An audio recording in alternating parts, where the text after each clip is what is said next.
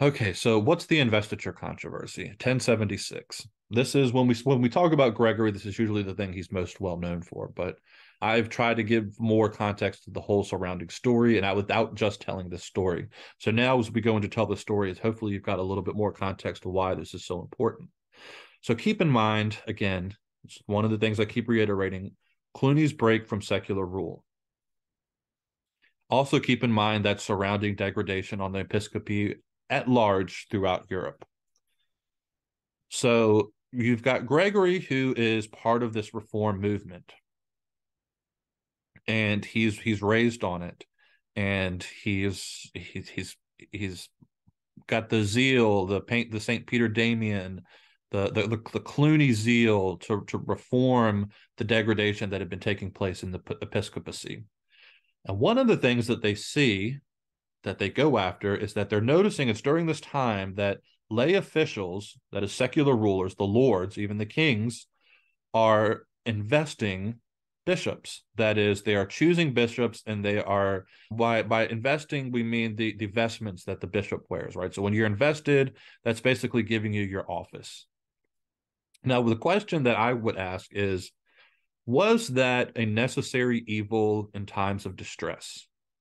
And I think you can make the case that it was. So again, I'm not going to completely knock that there may be at a time, especially when the papacy is so degraded and the episcopacy is in such bad shape, that somebody has to invest the clergy and the bishops.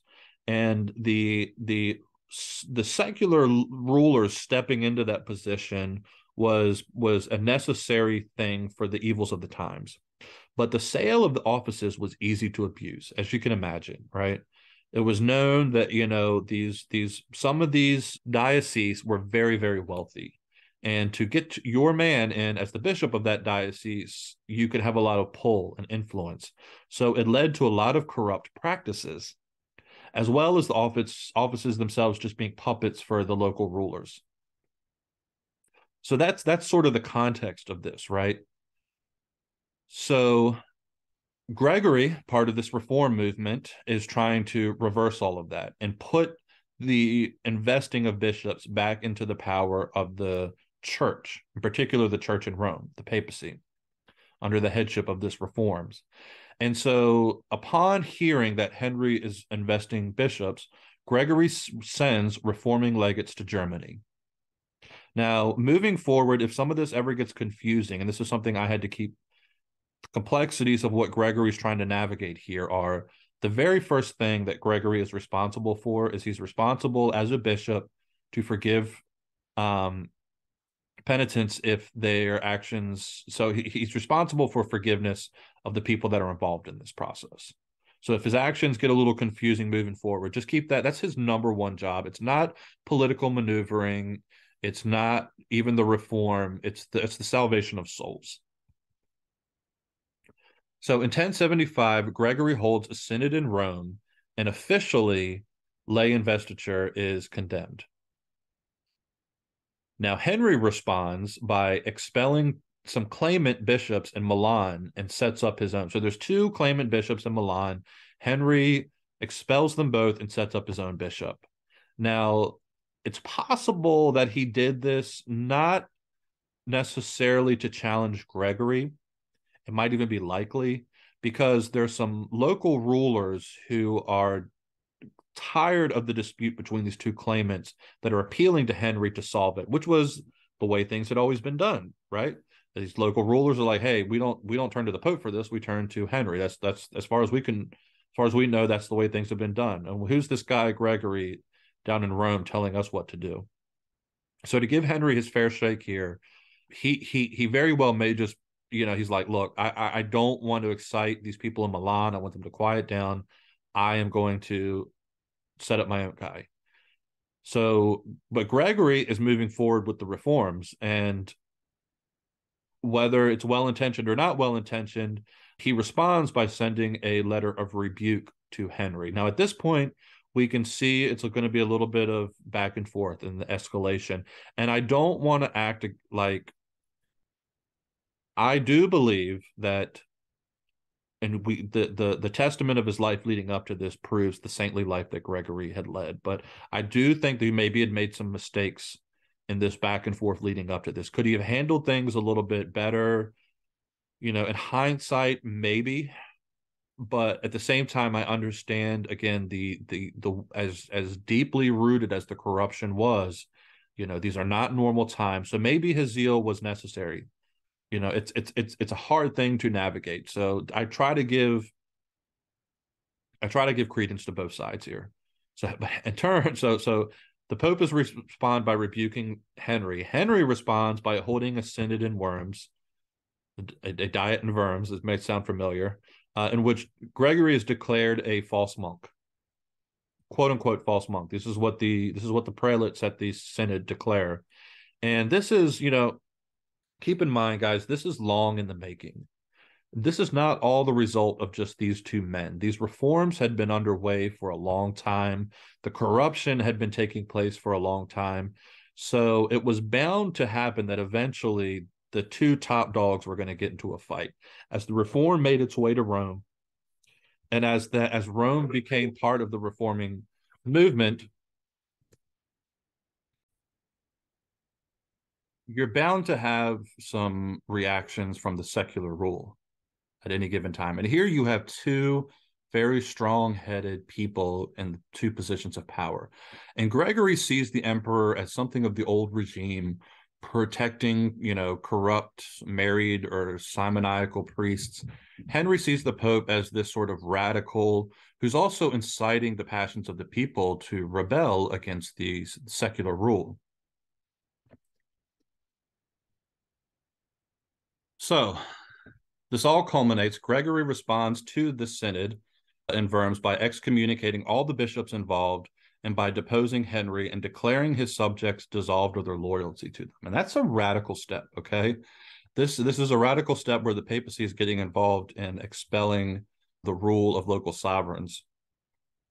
So this is where I say we can see that the cooler heads are not prevailing at this moment. But in a Roman synod, a king's man speaking on behalf of Henry declares Gregory, quote, no pope, and a mob, a pro-Gregory mob, if you will, tries to descend on him and kill him.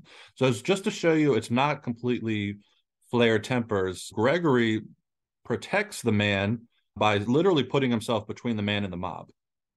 Okay, so it's not just that I do believe that Gregory is a holy man in all of this, and I think his navigating of this is sometimes questionable, but his holiness is unquestionable. And at the same time, Henry is excommunicated. Now, this sort of shows the shifting tides of the time, because you couldn't necessarily have predicted this, and Gregory couldn't necessarily have predicted this, but public support for Henry in Germany and all throughout Europe, once it's lost, I mean, the people know that this is a reformed papacy. It's been underway for some time now, and to be excommunicated by the Pope, Henry's support starts to decrease drastically. So in secret, Henry makes his way to the Pope in a town called Canossa, where he famously takes off his shoes and puts on a woolen shirt, and for 3 days stands outside of the castle imploring forgiveness of the Pope. And this is the scene here.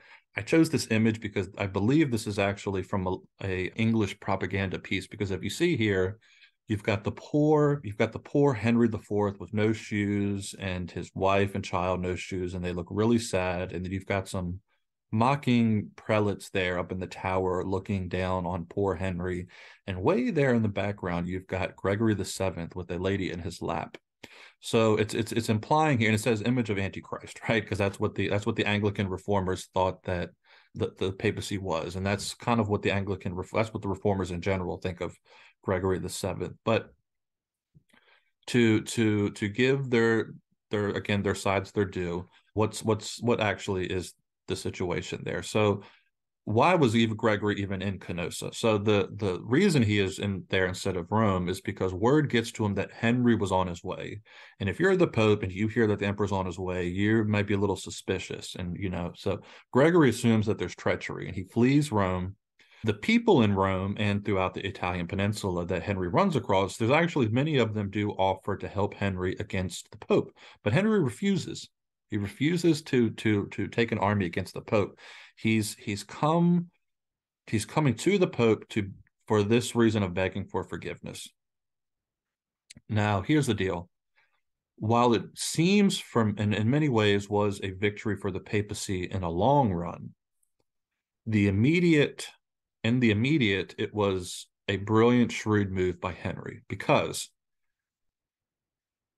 even though Gregory could rightly doubt Henry's motives for this, is Henry truly a penitent, and is he repentant of his sins? Gregory, as a bishop, especially as the bishop of the Church of Rome, must accept Henry as a penitent. He absolutely has to, which in turn brings Henry back into the church. He has to lift the excommunication. So Gregory doing this, I think, if this were sheerly political maneuvering on the part of Gregory, I think he would have handled it much differently, because while it was in the long term a victory for the papacy, just the optics of the fact that you have an emperor standing out in the cold, because that's another thing to keep in mind. This was a winter for the records in Italy. It was one of the coldest winters on records in the Middle Ages, that Henry is standing outside of this castle, imploring the Pope with no shoes for 3 days, begging for forgiveness. So, Gregory could have used that to his political advantage. He doesn't. And in many ways, it leads to his demise. Now, he dies in exile some years later, but the events of his papacy were never as hard hitting as they were in the beginning here. So while it's a political defeat for Gregory, it's actually a spiritual victory for the church at large.